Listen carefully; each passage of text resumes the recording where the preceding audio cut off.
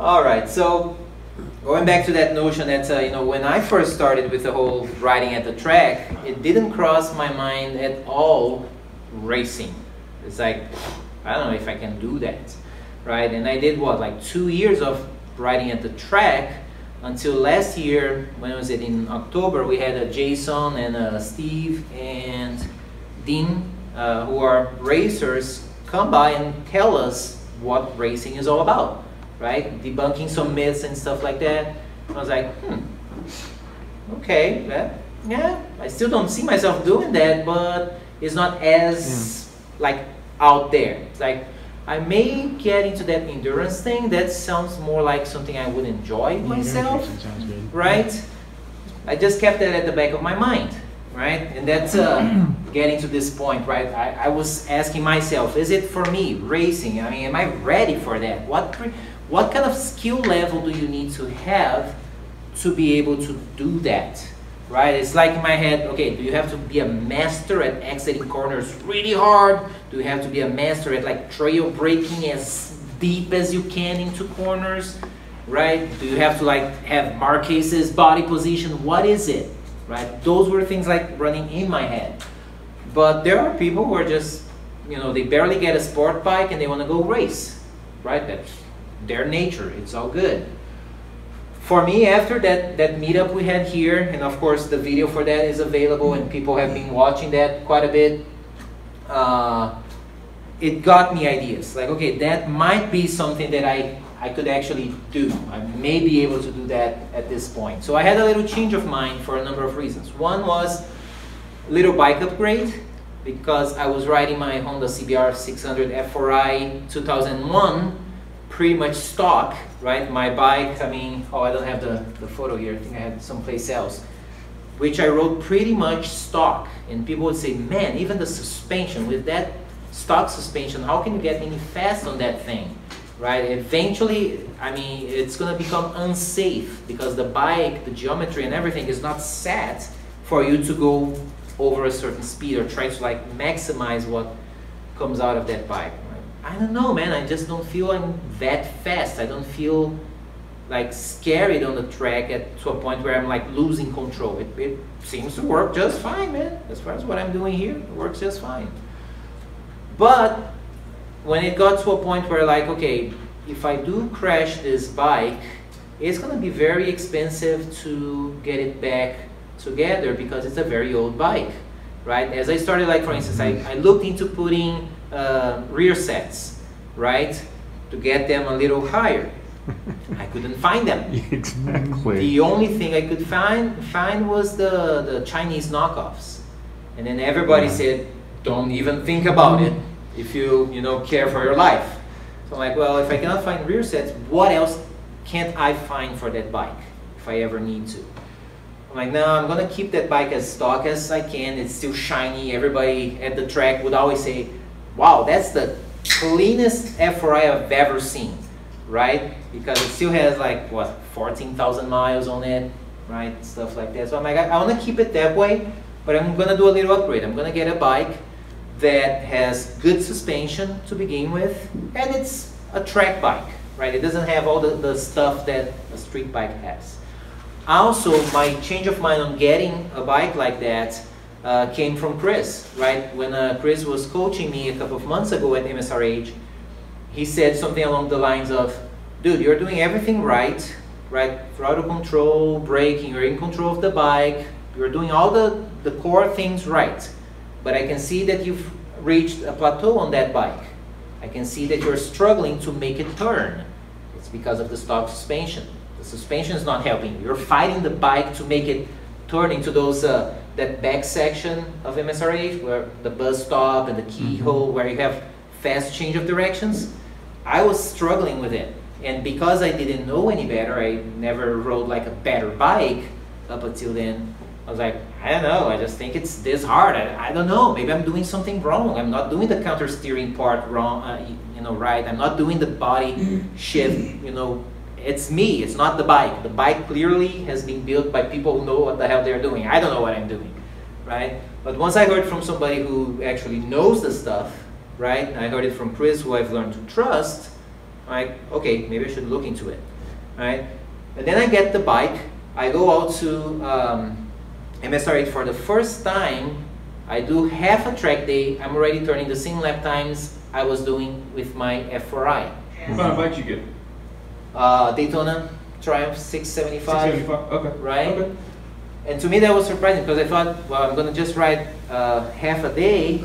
It would take me those like 4 sessions just to get used to the bike and to the GP shift, because I had been riding standard shift for 25 years. I get on GP shift, every gear shift I have to think up or down, up or down, up or down, every single shift, right? Which for 25 years I didn't have to think about it anymore, you just go. Yeah. Then I see myself on a track, on a bike that I don't know, right? And like up or down, oh crap, it was the other way, now I'm going wide on the corner. That's what happened. But then I look at the logs at the end of the day, it's like, I was going just as fast as I was doing with my F4i. That sounds promising, right? So stuff like that, became a big thing for me.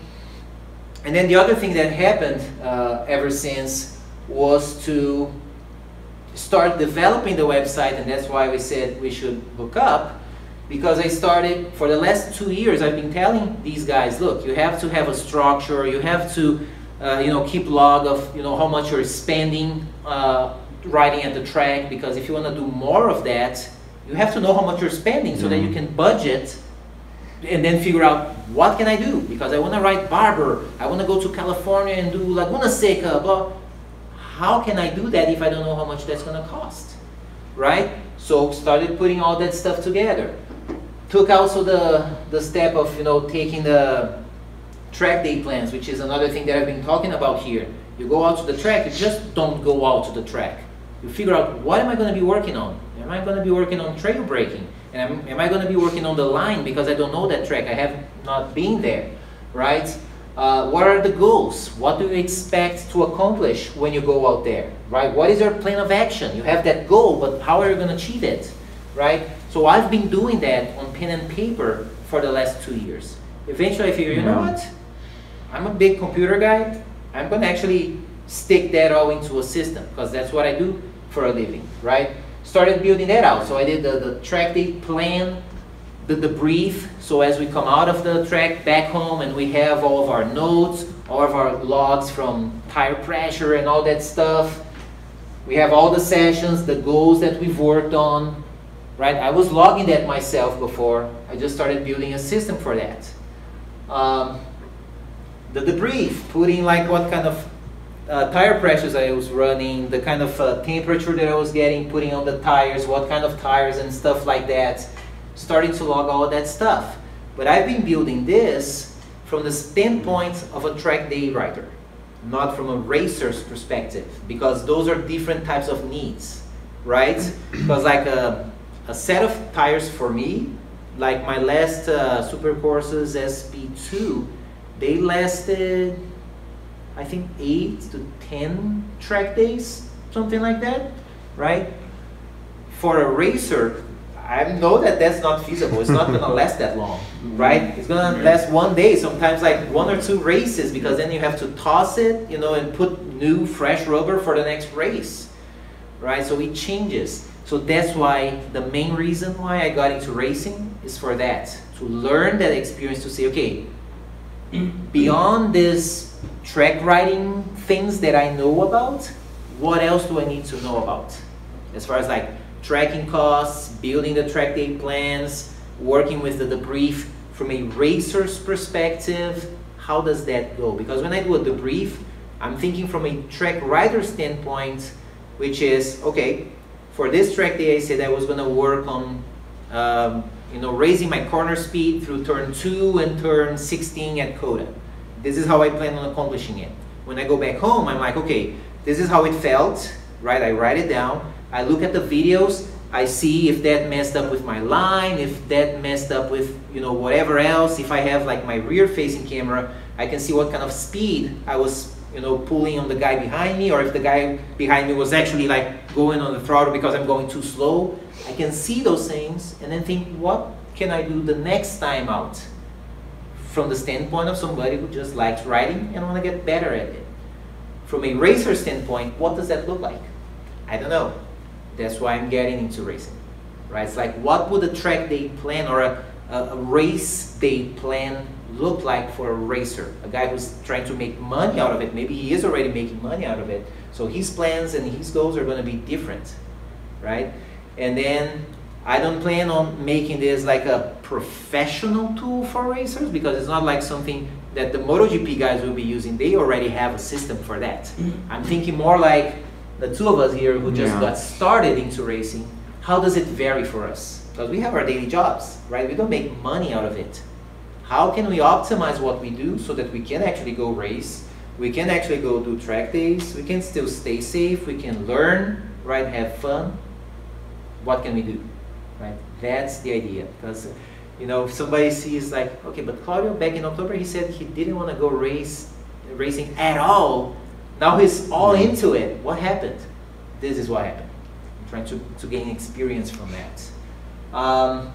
So what did I do? I started working on my race license based on what we've learned from Jason and the guys last year. I did the license class on a Friday morning, right? We actually did together that stuff, right? On a, you know, half a day we're just sitting in class learning about the main racing rules and all that stuff. In the afternoon, did the practice sessions, which is just like a regular track day. You just go around the track and you make sure you don't crash. The coaches or teachers or whatever we call the guy who trains us, like Danny, what is it? Danny Dominguez. Is a coach or a professor? Instructor, I guess. Instructor, right? So they're going to go around and make sure that you're not doing stupid stuff out there on the track. That's what they want to see. And of course, you can't crash.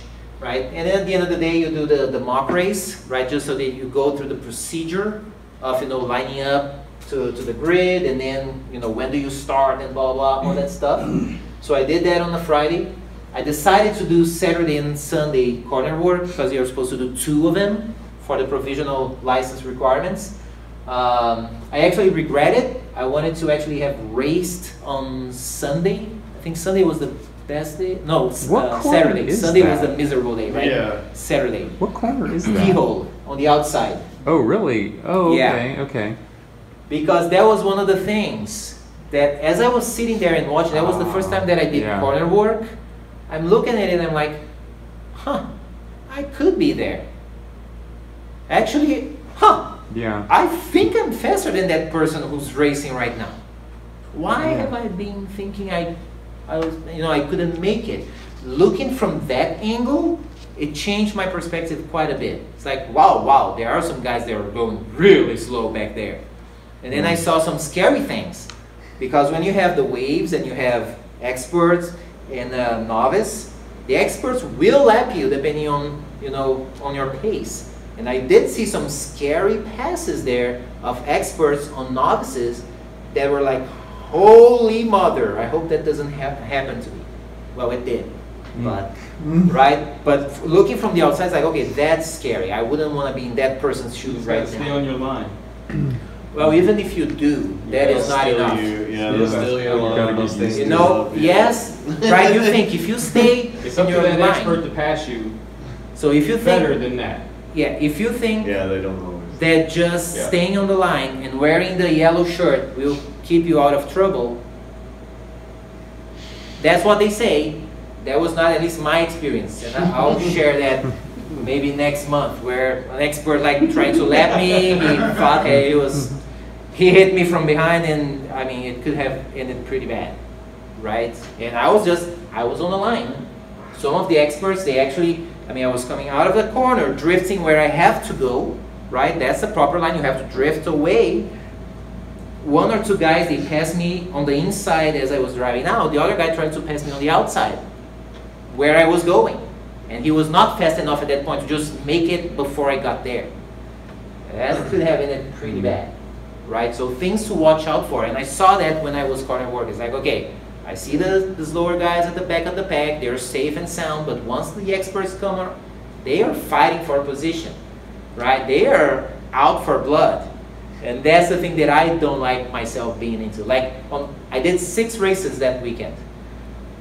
All of them, on the start, I was like, ooh, let those guys go. Look, turn one, I don't want to be in that mess. That was me. It's like, you guys go. I'm going to sit here, you know, old grandpa, and just go around the corner just fine. I'm going to do my thing, because that was one of the requirements. You cannot crash, right? You have to complete the weekend without crashing, at least 2 races. If you do 5 races and you crash on the 6th one, they cancel out that weekend, and you have to do it, you know, do one more. Like, oh, darn it, I don't want to do that. So I'm like, I just want to complete the races. So race start, lights go. All right, sit around. I count like 1, 2, and go. And then I just watch. Right?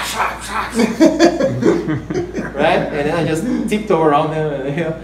Yeah, it's like, it's in my head. That's how my mind works, right? So I did that. I got the corner working aspect out of the way that weekend. And then last month we were together at NOLA. At one point I thought, man, big mistake. I had never ridden at NOLA. It's a track I don't know. At MSRH, I've done like 18 track days there. I know it relatively well. NOLA, no idea. Watched all the videos and all stuff. Learned the line from the video, or learned the track from the video, but the video does not show the bumps. Yeah. Right? And then I get there, I hear the locals saying, yeah, a lot of people, they come from the outside and they go right to the track and they complain because it's bumpy, and it is. So, you know, whenever you get a chance, you know, we can tow you around, but they're there practicing, right, for their races. They don't have much time to just, you know, tow you around. So I didn't get much of that. And negotiating those bumps, I was scared. To me, it was bumps. You didn't ride ECR, right? No, never did. It was almost as bad as ECR. I mean, whoever rode Eagles Canyon before they started Really just those 3 turns, but yeah. But when you, depending on how you hit it, right, it's like, it settles really bad. You know, really bad. I mean, on the riders meeting in the morning, every morning they said, turn 1 has become a single line corner. I mean, there are not like many lines around that corner. There's only one, which is not the one that you would think. You have to go deeper and then late entry and miss the apex by a little bit. Because if you go straight into the apex, there is a badass bump there, right? That it's scary. And I mean, it's a fast straight, right? And then you make that. Yeah, that's a big long straight going into that one. Right, so you don't want to like hit a bump like straight on.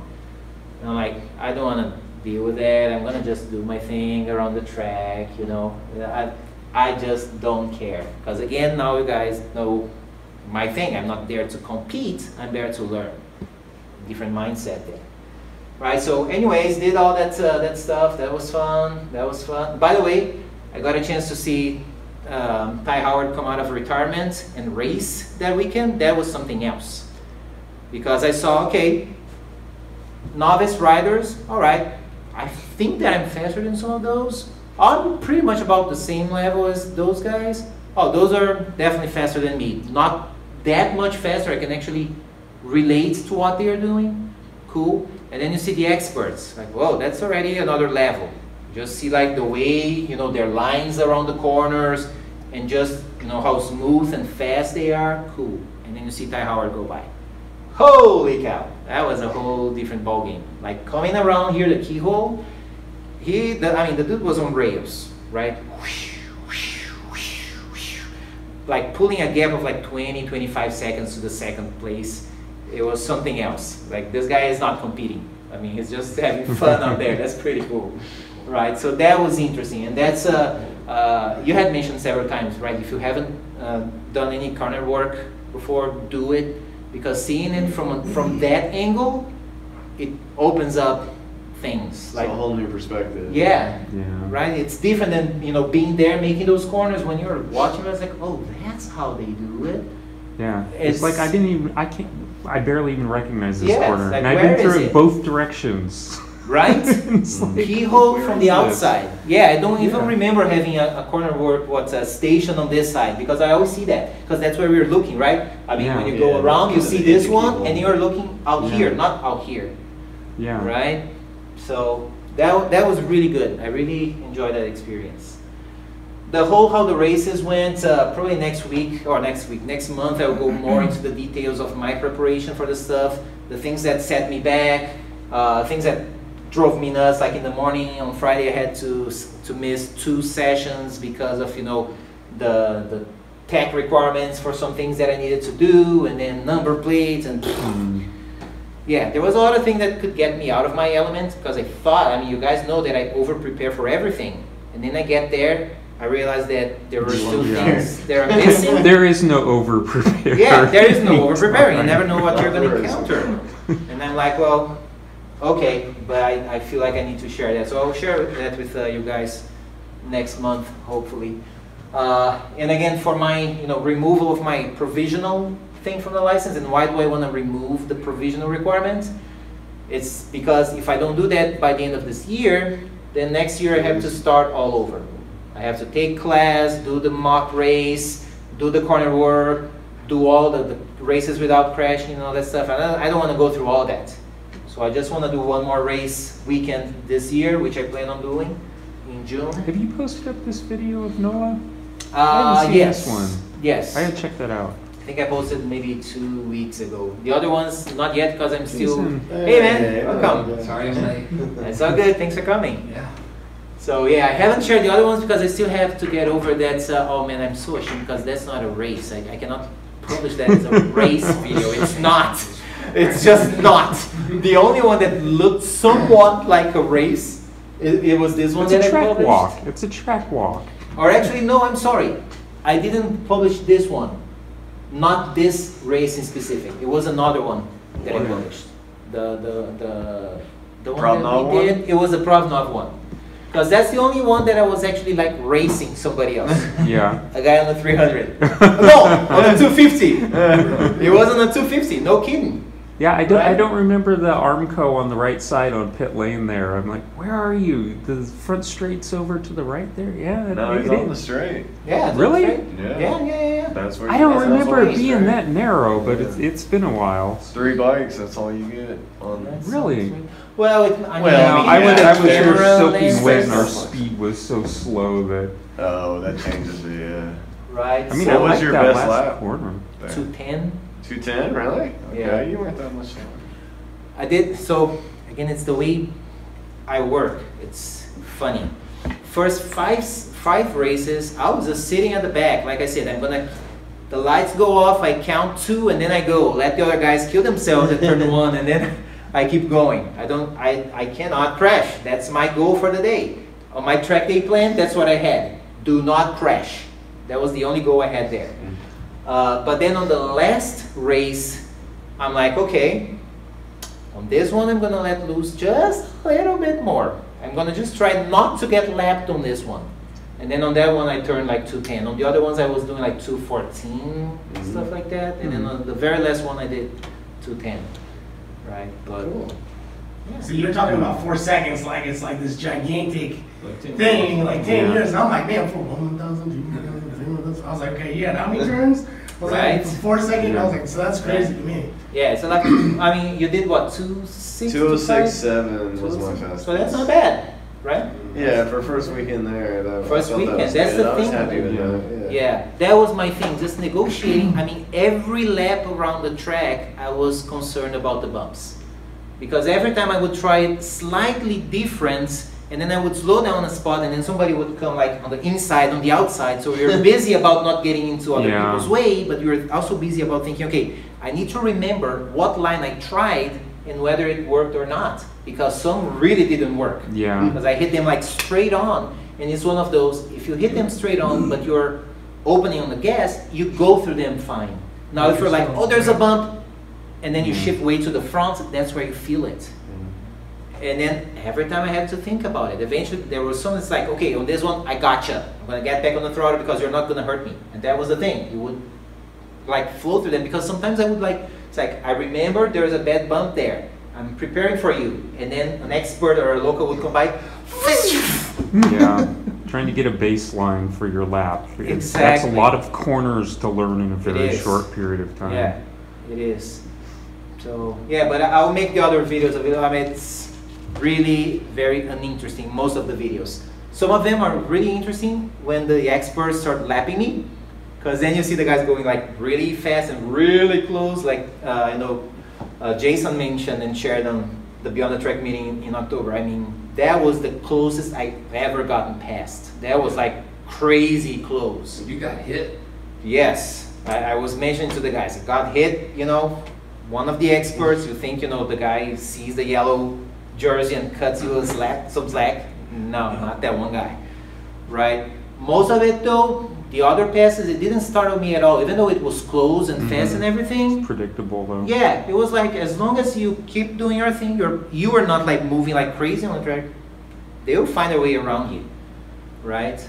And the guy on the 250 who I raced with, right, which I was pretty much passing him on the straights and he would get me on every single corner. So at some point, what I was trying to do is like, okay, I know he's gonna catch me on the corners. Let me just see how far I can go before he catches me. That was like my thing. And eventually I got to a point, it's like, okay, last lap around here is where he was catching me. Now it's taking him a couple more corners. So it means that it seems like I'm going a little bit faster, every lap. But that was about it. I wouldn't even venture trying to. And this guy, later I sent him the video and everything, and he said, yeah, don't feel bad, dude. I mean, I'm a local here. That's my home track. I know it really well. I said, okay, that explains it. He said, just whenever you come by, I'll show you, if you do like a track day or something, I'll show you where the bumps are, because you need to know that. The Samurai guys, they said if it stays like if it keeps getting bad like that, they're not gonna race again next year. Oh, really? Because it's like getting like borderline dangerous for racing, right? I don't know if you heard that when they said on the riders meeting on Sunday, they said that. No, I heard them say that they wanted everybody to go past the bumps and go deeper in turn one, but I didn't hear them say that they were thinking about not coming back. Yeah, they said if it keeps, because they said that from this year, or from last year to this year, they said it changed a lot. They said it got a lot worse. The cars pushed it in the summer. They kind of, when they go around the turns at speed, they're pushing all the asphalt, and that's what's making the bumps. So there's 2 bumps right there on turn 1. If you don't go past them, then you're going to hit them both going through the apex. Yeah, and then it's one of those like at Coda yesterday. I probably did the most passing I've ever done, because I'm usually like, I don't care about like catching people on corners and stuff. I just wait for the straight and then I go by if I'm that much faster. Otherwise, I'm like, I'll sit behind and do the thing. All good. Yesterday I felt like, no, I think I have the good speed, good control, and this is Coda. I can afford multiple lines around the corner. In MSRH, doing the track walk with Chris, there's not a lot of runoff there. No, and not just the lot of runoff. There's like one line around some of those things, and then you see those like big dips and stuff, like on what is it, Joe Bone into the carousel going the other way, or a Diamond's Edge, and then you see like the difference in the camber changes. It's like your tire needs to be right there exactly. It's like I don't want to take any chances there. Like should a rider wait so long to go racing like I did? For me, yes. Like anybody who thinks or acts like me, yes, right? It took me that long, like from my first track day, looking like that on the bike, like this, and then getting a little better later, to this, riding my little, stock bike and stuff. It took like 35 track days to go from this to this. So it took me a long time to say, I think now I'm ready to do that race thing. But I heard from other riders that for them, maybe not. When we did the class there was one lady who had never ridden at the track. She was taking the race license. She was racing on Sunday. Wow. She was out there racing. She went down in practice, too. She went down in practice, but she was there. Yeah. And at no point do they tell you this is the minimum lap time for a race. Oh, yeah. No. Yeah. And they need racers. They're trying to recruit racers. Yeah, they need money and registration fees. Right, so it really depends on what you're aiming for. Right, so it really, for me, it worked well this way, right? Because had I not waited that long, when I was out at NOLA, getting passed by the experts like that, it would have scared the crap out of me, and I would not go back there. because I would not be ready for that. But after riding a couple of sessions in level 3 here with you know, the local organizations there, okay, I got used to, you know, being passed on the inside, on the outside. All right, that's not so bad. I know it's going to be a little closer. All right, or a lot closer. Okay, I can deal with that. But if I put myself in that situation back there, dude, it's like, I mean, on my first track day, just hearing the other bikes fly by me, it was like, whoa, wait, whoa. You don't want to have that at the track, right? So it really depends, and that was the point that I wanted to, one of the points I wanted to get across here. But now let's hear from a different perspective, right? Because as I was there on the track, there was this guy, this guy here was another blue bike. This guy here, right? That eventually, remember I said, like here, I was like, what, 1 row or 2 rows ahead of Brian? Yeah, 2, I think. And then lights go off, I count 1, 2, and then I go. So then Brian went by me, and I'm like, okay, now behind me I only have 250 bikes, let me go. And I'm thinking, 250 guys, I'm not gonna be dead last on this race. They were catching me by like 33 or 4. It's like, oh, that's ridiculous. But whatever. So you guys not driving in far enough on the corner right there? Here, you have to do come you need to deep. stay further? We were apexing it there, I think. It's the right spot for the bumps? Apexing on the here. corner? The bumps were like around Yeah, I think here, you gotta right? go a little deeper to pass Yeah, the you have bumps. to go Okay. deep and then around the bumps. Because it's not really obviously visible from just looking at it from, you know, a camera in motion, but No, yeah, you don't really know until you go over. until you run over them. Then you're like, oh, okay. Right. All right, go for it, man. Get out of your way.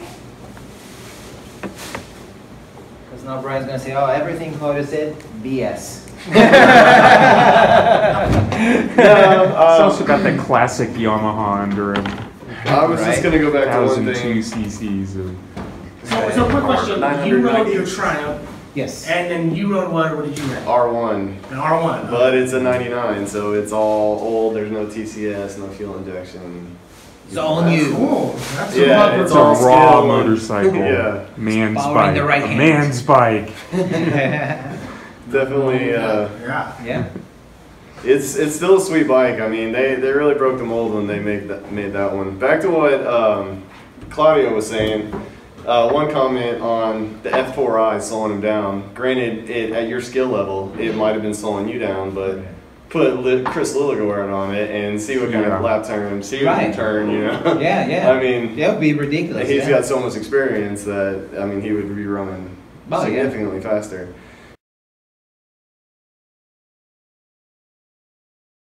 Your words, right? I can see you were struggling turn that bike. Right. Like I would be struggling to turn that bike as well because it's not set up for what we're trying to achieve at that Right. speed now. Yeah, exactly.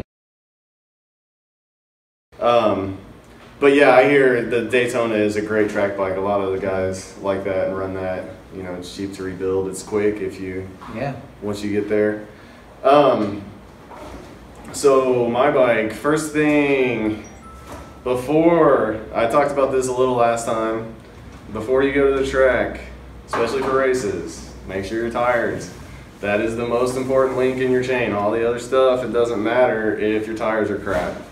You can have a perfect track, it's hot and sticky, it's beautiful, you got TCS on your bike, you know, you have all the bells and whistles, but if your tires are no good, then your ride's no good, your race is no good. So, and like you were saying, race guys, they don't even let their tires get down to halfway. They're selling them before that. You can buy takeoffs, and they're putting new ones on. And a lot of those guys, once you start winning races, you can get free tires or discounted tires or various things, especially if you start putting their stickers on your bike.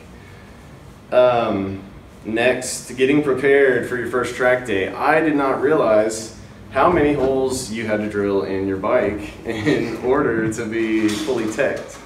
And they say you can do all this stuff at the track, Danny said that, but some of them are a little sketchier. Like the rear nut is a little harder to drill.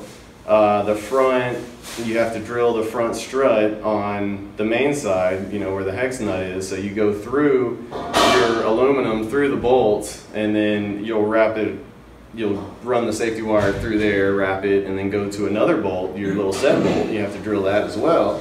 Then you'll run it, twist it, run it through there, twist it again.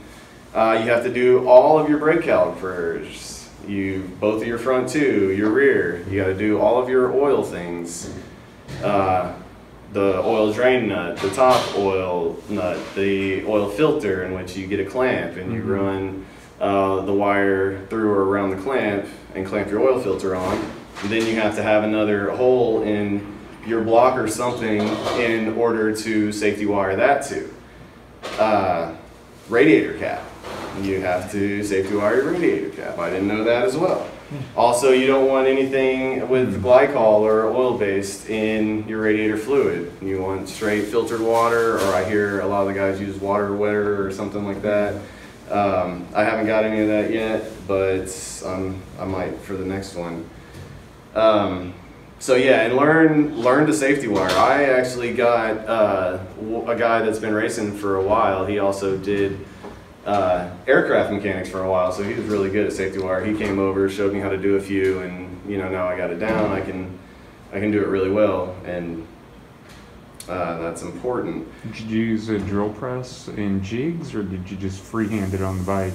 No, I left everything attached to the bike and used a drill. The drill bit is actually very important. I ended up getting some Cobalt industrial bits from Lowe's, and they worked really well. They went, whereas I was barning up like new bits like crazy, I went through at least 3 other bits, and they were brand new bits. And then I got one of these, and it did the rest of the job. It did several holes by itself. So that was good. Some of the bolts or the back nut, like I said, that one was kind of difficult to drill because you kind of have to have it at the right angle. I tightened it a little bit just to get the value or the point where I wanted it, and then drill through. It took, at least 20 minutes of just sitting there, kept oil in it, going through it, because that's when I was using the lesser bits. But if you had a good one, it'd probably be a lot easier. And then registering for races, I don't know if you didn't pre-register this time, right? Oh, you did for NOLA, that's right. So I think he was saying he can tell you a lot better than I can, but if you download forms, I think you have to print them out and fax them back, right? In order to pre-register. I didn't do that. I just showed up Friday morning, and then I paid for my practice day, or I had a voucher card actually from corner working the previous year, the end of last year. So I did that, and I didn't even pay for my races yet. I waited because I wasn't sure which ones I wanted to do, and I wanted to kind of get out of there early so we could get home, and we still didn't get home till like 11 o'clock. But I did one of the earlier races instead of trying to do one of the later ones and having to stay till the very end of the day and not get home till 2 or 3 in the morning. So, what time did you leave? You ended your day? We ended up leaving around 4. So I was done around 3. Of course, everything was kind of pushed back. A lot of the race weekends, they run a little behind schedule, especially in the mornings. There's usually there's a lot of dew in Texas because of the change from cold to hot, and so it's foggy or the track's wet, it's real green, so they kind of delay everything, and then everything gets behind. Like that first weekend we were there when we worked the corner work. I was gonna race that weekend, but I didn't. I don't know if everybody knew about my accident and everything. I told most people, but by the Saturday I was already dead, so I didn't have energy to go.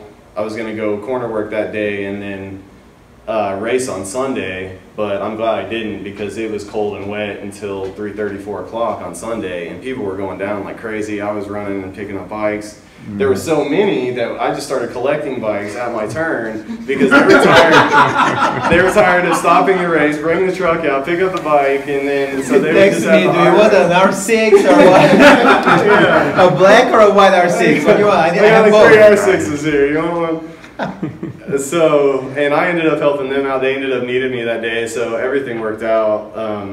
I really wanted to race that day, but it turns out that the sun did come out around 3:34, so those last couple races were really good, and the track was hot and it got sticky, but better safe than sorry. Right. And yeah, so I healed up Saturday, and just worked Sunday, and then waited, of course, till NOLA to race. And I didn't register until, so you can register whenever. You can register Saturday morning, you can even register Sunday morning. I think I registered sometime on Saturday. And don't forget about how much you have to pay for. Like the first weekend I was there, I didn't realize how much all the fees were. So you had to pay the $85 for the class, and you get your license that you're a problem of, but then you still have to pay your yearly fee, so that's another $160. And then if you want to do 2 races, that's another $160.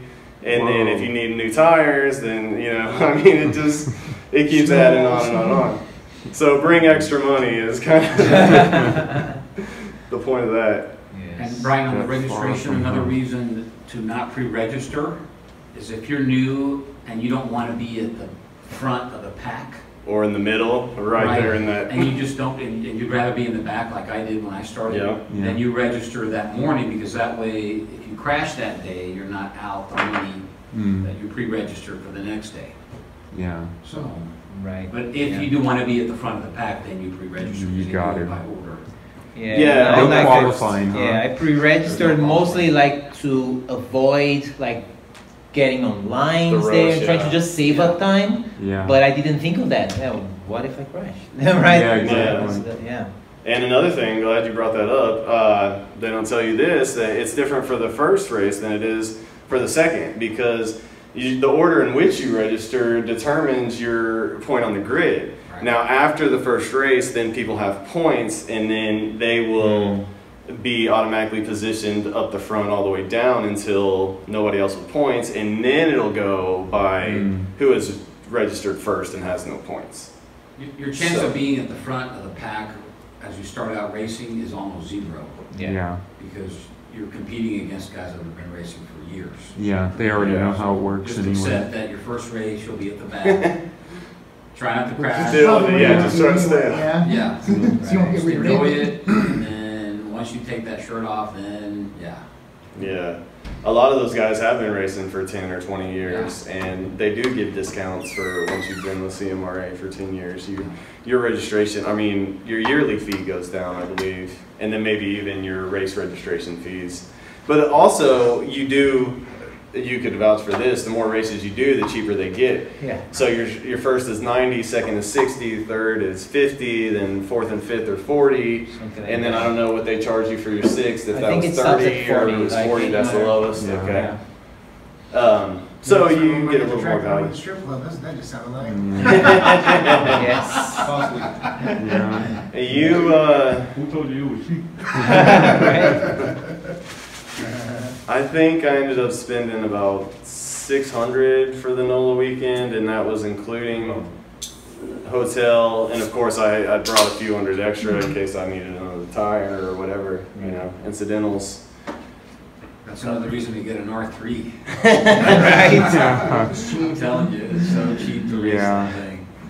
Well, the good thing about my bike is a lot of times I can find good cheap parts, either aftermarket or salvage. Yeah. Like that radiator, Oh, yeah. I got used on eBay for like $60 or something, which was great. And then I have like certain parts, the Chinese parts I buy, but it's very limited. Like the pegs, the lever guards, things like that. The spool, the swing arm spools.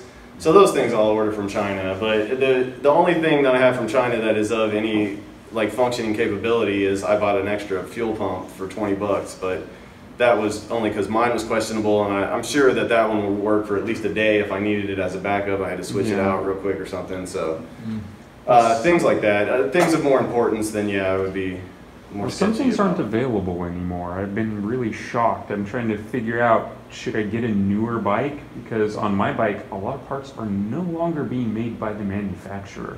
What bike? You should- I have a Suzuki SV650, and I also have an old Honda F3. The F3, I can't get parts to save my life. Like Claudia was talking about rear sets for it. I can't find anywhere on the planet to get those anymore. other than The salvage 650 is a parts. popular But track bike. it is, but it's surprising what you can't Maybe it's get that year. at this point. What year is it? Well, it's a 2004, so it's a little over 15 years old, and I'm really surprised how many parts I actually can't get now. It's like, wow, time's marching on, but in some cases, Chinese parts are the only ones, like fuel petcock and some of those types of items. And they're not good parts, but they're also the only parts you can get. Yeah. Well, yeah, obviously if you don't have a choice. Have you tried eBay? Like, oh yeah, I've looked for parts, and... but like old petcocks, for examples, where the O-rings are dying, the rubber has a shelf life. Yeah. And yeah, you can buy an original OEM one if you can find one, but it's probably not long for this world. It's not even that old. I mean, it's still this century. Yeah. I thought it was, like. Well, my SV is really surprising me on a few points at this point. So I'm thinking, because I just had to rebuild it after crashing. I'm like, really, you can't get fairings for this anymore? This is I will one of the try. most popular, but shout out to the guy from Houston Motorcycle Salvage, but he's got a lot of parts over there, especially if you need bolts or whatever. Yeah, I would call him and see. He might have some old fairings or something like that. Yeah, I managed to get most of them, but I contacted like Armor Bodies. They're like, oh, we haven't done any of those in a while. They're not available. So. What about shark skins? They get AirTech doesn't have anything. I was really, I did find some fairings, but I really had to kind of shop around for a while to try to. Yeah, it's still 2 more weeks out before they do more, but. That's one thing that concerns me about my bike, but I'm just gonna ride it as long as I can. I don't have 20 grand to go buy a new R1M and use it as a track bike. You don't need 20 grand. You can get an R3 for 3 grand. Right? Oh, yeah. But he wants an R1M. I know. Who doesn't, right? You get passed by R3s when you're racing. Right. So my philosophy is until I'm fast enough on the R3 to actually place, I'm not even going to mess with the BMW. I didn't get passed by any R3s. We'll work with Coach Chris, and then we'll talk. Then we'll see. We'll talk again after that. See Chris out there lapping the guys on the MSR. I don't think he could lap me. MSR is my home track. That's the one that I can't wait till June to actually, because the next track I'm not going to really be competitive either. Because Hallett, I've never been there. I'm going to have to practice all day Friday, learn as much as I can. And like with NOLA, I got down to 210s by the end of my first day, the last session on Friday. And then the first race, it was amazing, like seconds. I dropped 2 seconds in each race. I did 208.4 in my first race and the 206.7 in the second. And in the first race, I had a great launch. There was 18 guys. I was at the back, of course. Launched great, was right on the pack. I mean, I was all the way on the gas tank, dragging feet. I was right on their butts, and like Claudio said, I kind of let off early on turn 1 because I don't want to push it too hard, and I don't want to be in there. I mean, I was still with them, but I let off a little, but not enough. I came out a little wide, hit the candy stripes on the far side of the turn. Going back to turn 2, cut back left. And I got ahead of a couple people, but then I overcooked it for turn 3 because it's a nice hairpin. Luckily, there's a runoff there.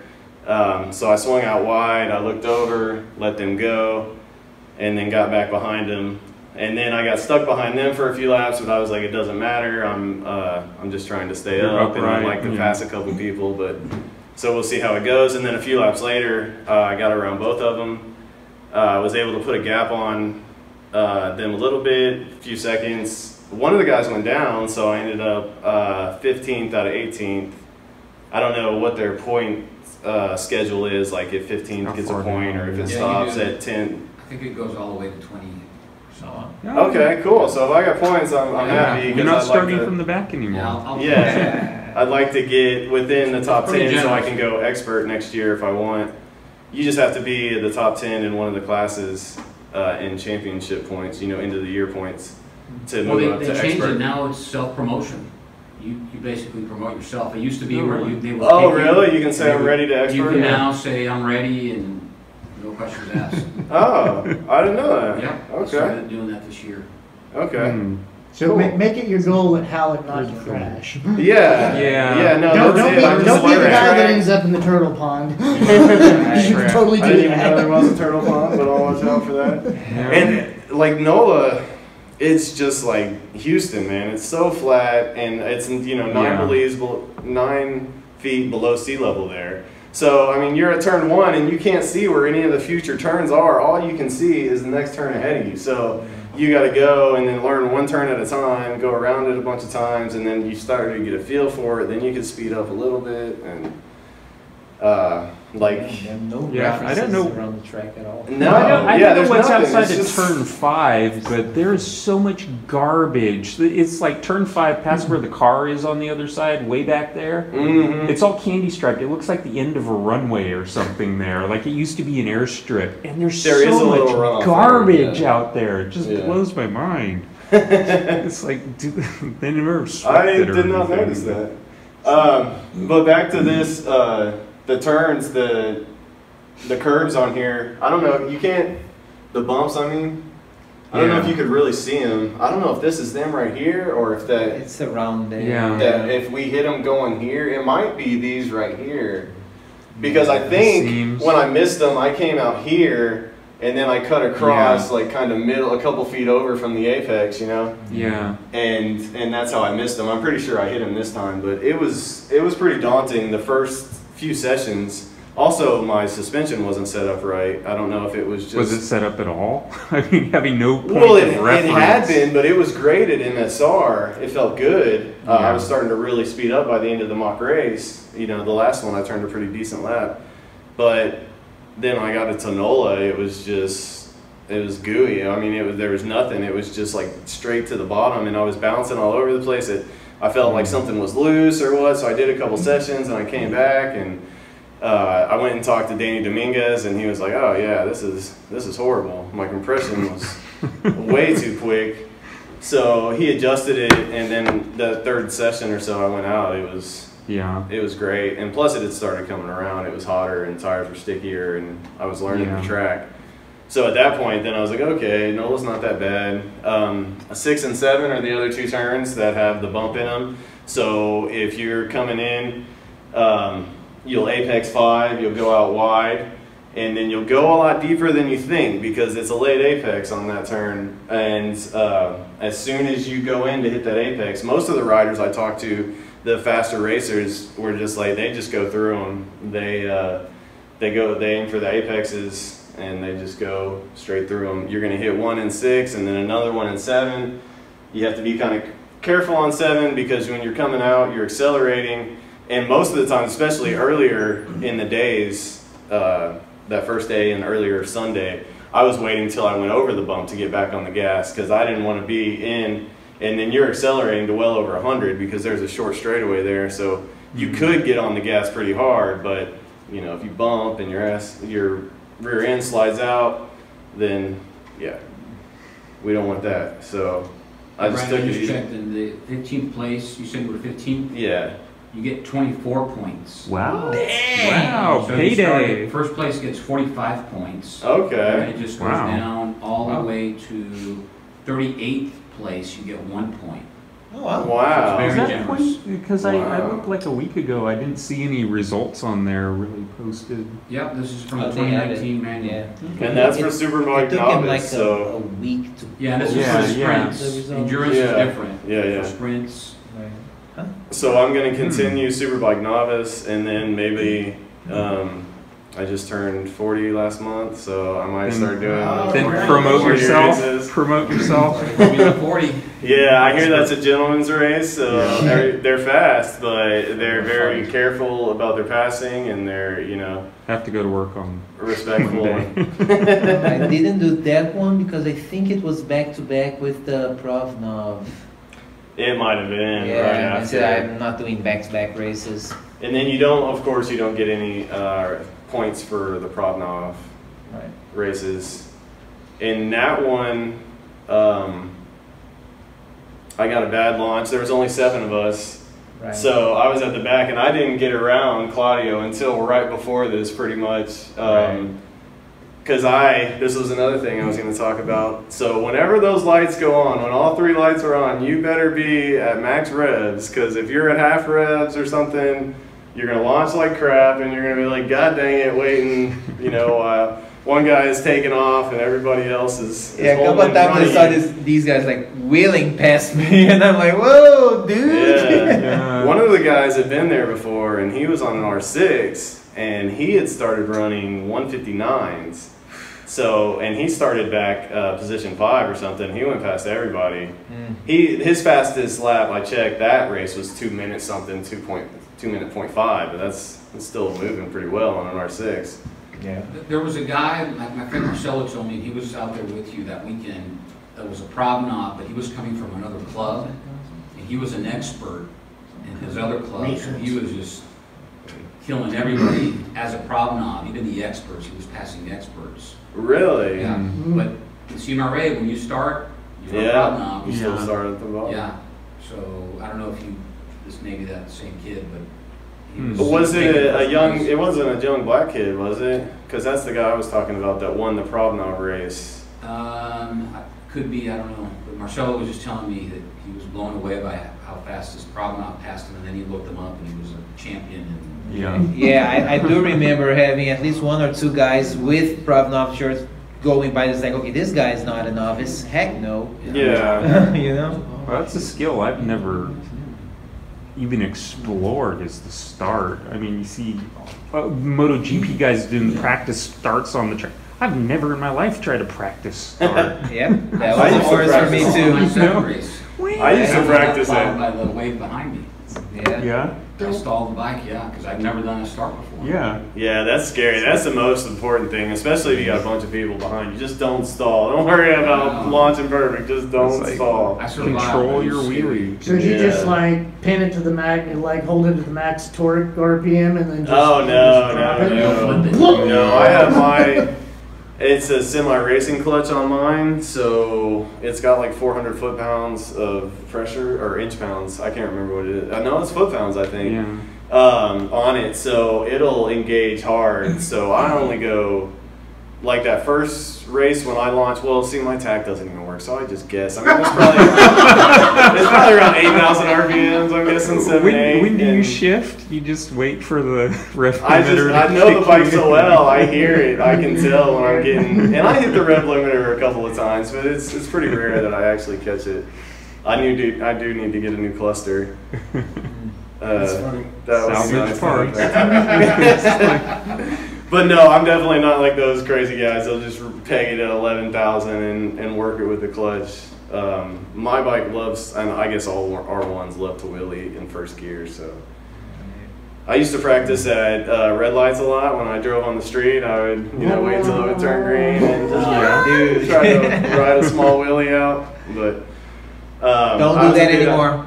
No, I don't do that anymore. This is a straight track bike, and you can practice at the races. They do have a launch setup, so at the end, once they throw the checkered flag of one of your sessions, then you can stop and wait. I mean, make sure that you're clear before you pull over and stop. Look behind you, throw your hand up, let everybody know you're stopping, and pull over, and then wait. If anybody's still coming, let them go by if they're not doing a stop, and then you do your practice. I didn't really like the practice start area for NOLA, but I mean, it was okay. It worked. So, question: if guys are used to doing what in the street they call it doing digs, which is going from a dig, from a stop, doing a dig, is that the same principle as a start at a race? Is that the same exact technique? Okay, what's doing a dig? I have no. It's just from a dead stop racing each other. So it's the same. You wanna be on the revs as much as possible, as much as it can take without wheeling. Obviously, a small wheelie is okay, but if you wheelie, you're losing acceleration speed. You're going up instead of forward, and so you're losing your forward momentum. But a couple inches off the ground is not a big deal, because when you shift, it's going to come down anyway. But yeah, as soon as that light goes, that third light is on, you want to be at max rev, so you should really start revving at the first light and have it where you want it. Have your hands on your clutch, be down, ready to go. you know, if you want to launch fast. If you want to wait for the end, you know, like Claudia, just kind of chill, hang out. I gotta go watch the fun, you know, best seat in the house. When you heard all those revs going, didn't your adrenaline get pumping? Yeah. It does, but then at the same time, I'm like, these kids are nuts. He's like, I'm not let them go involved. have it, you know. Just go. I'll do it. I'll come in around. Yeah. That's when I realized, like my first race, and all the engines started to go.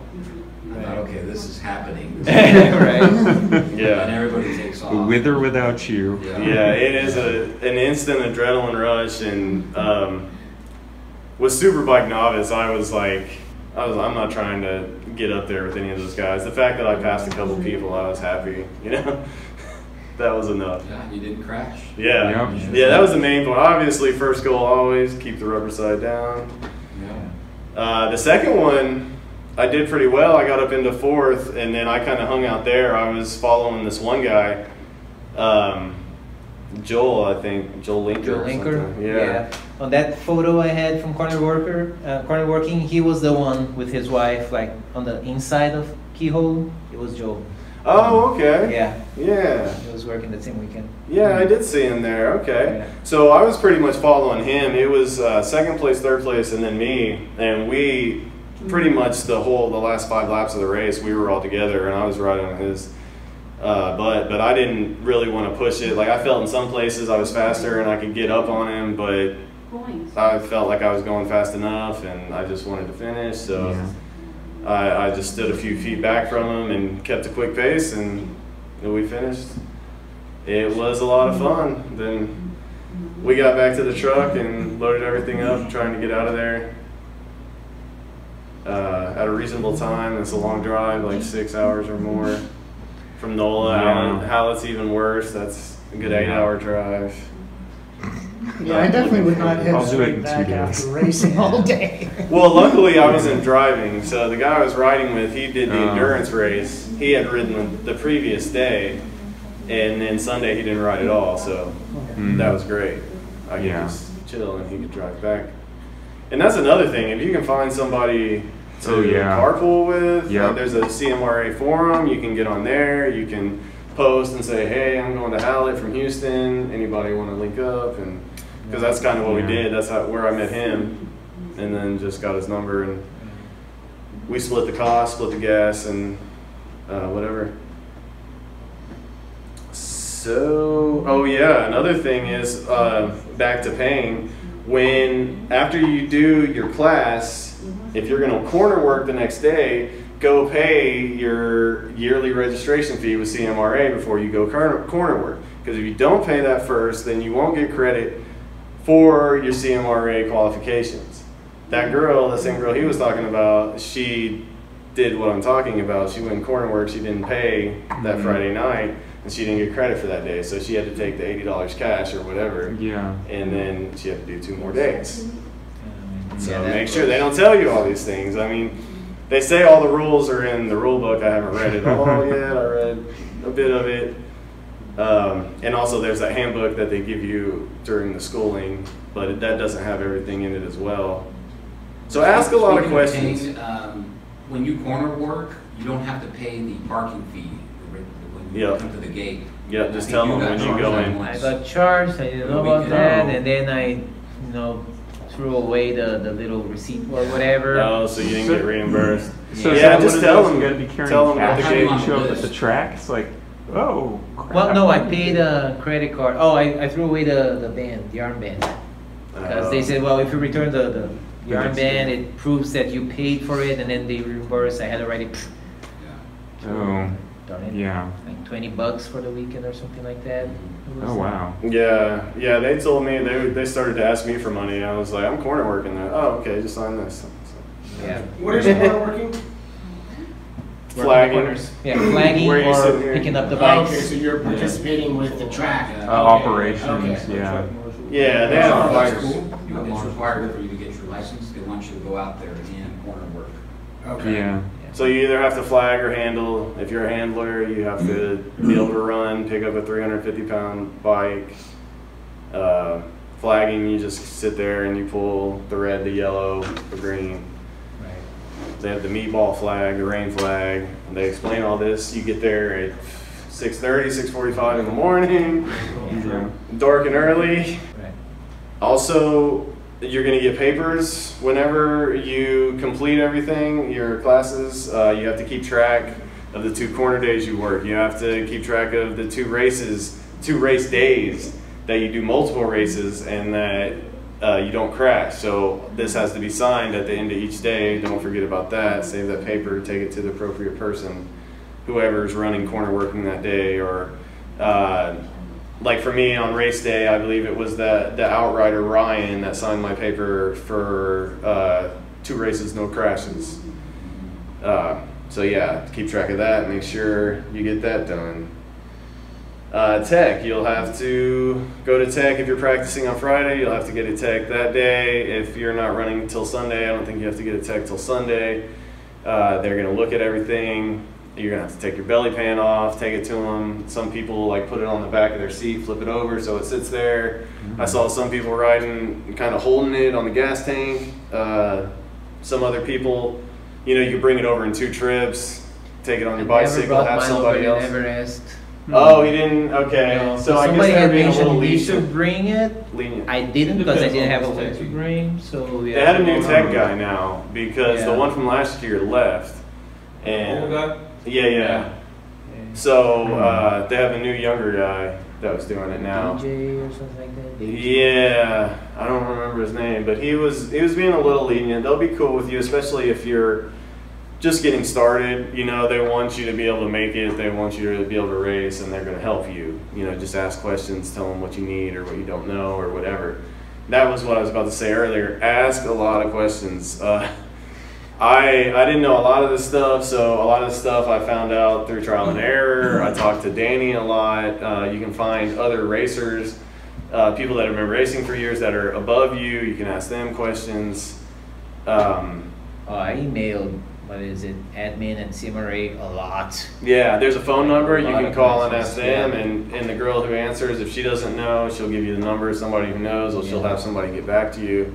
Claudia, aren't they revamping the website to make it more friendly? That's what I heard. Yeah, because since I couldn't find information on their website, I kept like just emailing them, and then eventually one of them said, "Yeah, we know that information is somewhere there, or it just is not. You cannot get to it. We know of it. We are revamping it, but." Because I mean, for a Yeah. seasoned track day Yeah. rider like you, and as hard as it was for you to get simple questions answered, Yeah, they're gonna turn away a lot of potential racers yeah, if they can't get that information quickly. exactly. Yeah. You were diligent and you stuck with it, but at some point, anybody Right. else would have said, screw this. Yeah, Yeah. and I'm the This is too much kind of work. person that I mean I can go into a website and dig into it and find stuff, Yeah. right? But because I work at this kind of stuff, Yeah. a lot of riders they're like, I don't do this computer stuff. I've given them that feedback. Well, when it gets like you mentioned how it may run behind in schedule, like on the days like on Saturday, yeah, like on Friday, most of the day, a lot of transponders, including mine, were not working. On Saturday, we were supposed to have one free practice in the morning before the races, and the transponders were still not working. So they gave us one more free practice so that they could adjust their system and stuff Yeah. to make sure that our bikes were showing up on their system. Yeah. And then later in the day, they apologized, and apparently it was like the first time doing the work that this lady was there, and she didn't know how to do something, so the numbers and registration didn't go through the system properly. So a lot of people are like freaking out because, like in my case, like you know, Jason pointed out, I need to show up on the list, otherwise it counts Yeah. as like I didn't start the race. Well, and I was watching you from the Right. live timings, and you never showed up on the grid. Yeah, Because there's exactly. an app, anytime there's a race, you go to Oh, yeah? livetimings.com Right. or race timings. I guess the last thing is be safe. In order to win a race, or even to place in a race, you have to finish the race. That is the most important thing. That is true.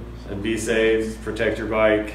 And another, go even one step further than that, from my first race weekend at MSRH when it was raining, to place in a race or to win a race, you have to be able to start the race. So you have to finish the warm-up lap without wrecking, which several people did that day. So they didn't even get back to the grid They were not at full speed, and they wrecked. They cracked up their bike. They got a little hurt. So, yeah, it's good. Like, I want to be fast. I want to be able to compete with the fast guys. But if your rubber's in the air, you're not going to compete with anybody. Yeah. Keep the rubber side down. So that's all I got to say. Unless anybody has any more questions. I'm going to show you guys a start. Sure. A guy that tried to use launch control. I was just about to ask that. Okay. When you buy your next bike, is that going to be one of those things that you have to have on your next bike? Does it have to have? I've never launch used it control, before. cornering ABS. Some of the guys do use it. I guess I don't know if the camera can still see me, but some of the guys do use launch control. I've heard of some people having trouble with it. Like, there was one guy in Ride Smart, the mock race. He ended up, I don't know if this was the first time he used his launch control or what, but of course he had it pegged. He dropped the clutch and the bike went flying, left him on his ass. I mean, it went, stood up, and just took off. And, you know, he's left sitting there. So That would suck. yeah. So if you are going to use launch control, if you do want it, make sure you practice it first works, right? before you get it to the track and You're you know, about you to screw see up your what brand new live- bike Yeah. on launch control. Oh, okay. But I'm not so concerned about that because I'm used to the old school. Yeah, the old bikes, old clutch and everything.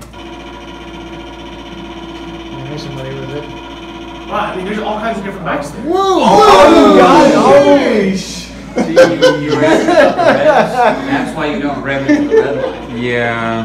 That happens. And he hit the guy in front of him. They're all problems.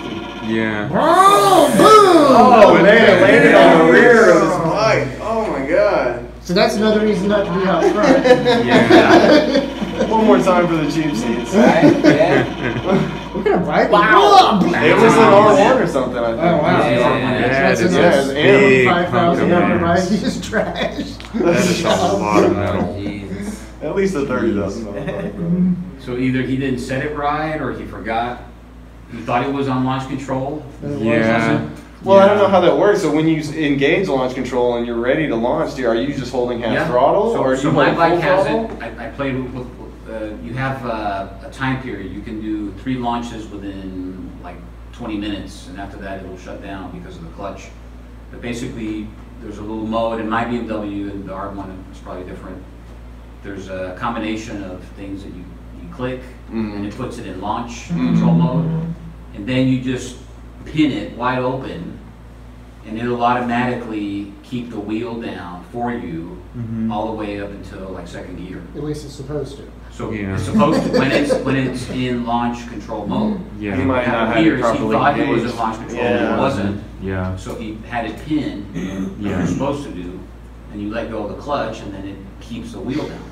I don't know Yeah. what he did. It's exactly the same. So Simple I sell BMWs physics. and Yamaha, so that's Oh, exactly cool. the same thing with Yamaha. So that's what I was curious about when you go to your next bike, because we talk about those things at the dealership, but never with this behind it. Never. Now when I go and talk about those features, I'd be like, this is the difference. And it's going to take a totally different amount of time if you go to the track. A lot of my guys that buy bikes aren't going to the track, but they want to be able to look like they're fast, they're fucking on the street. So that's why last time I was here, I was having all that conversation because I was like, my mind was reworking itself to get away from street mentality to thinking about track application. And so that's why I wanted to know, and why I wanted to know everybody's bike, so that I can understand why you guys are saying this is what's happening, this is what's happening. Because in my world, I'm thinking like these motherfucking bikes that are riding it for you, you know, with cornering ABS. Yeah. where- Dude, don't tell him shit. Like, just let him go out and wreck the bike, because the rest of us have some Order some I want to be able to buy a good, you know, second-hand Ducati. Yeah. For What so- side do you It's not plan to wreck, crash I mean, on? If you really want one, it's not that bad.